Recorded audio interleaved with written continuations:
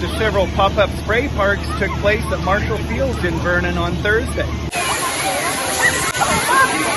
Well, as you can see, this is the first of 5 pop-up spray parks that we're going to be doing throughout July and August. They're going to be at different parks throughout the city.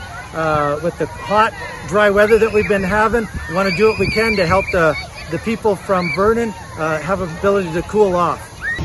Hundreds of families and kids came down to beat the heat and engage in a water fight with members of the Vernon Fire Department.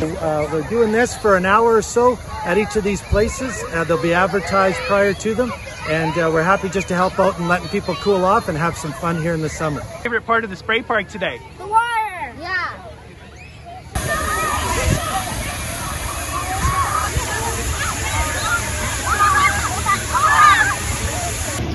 For Castanet News, I'm John Manchester in Vernon.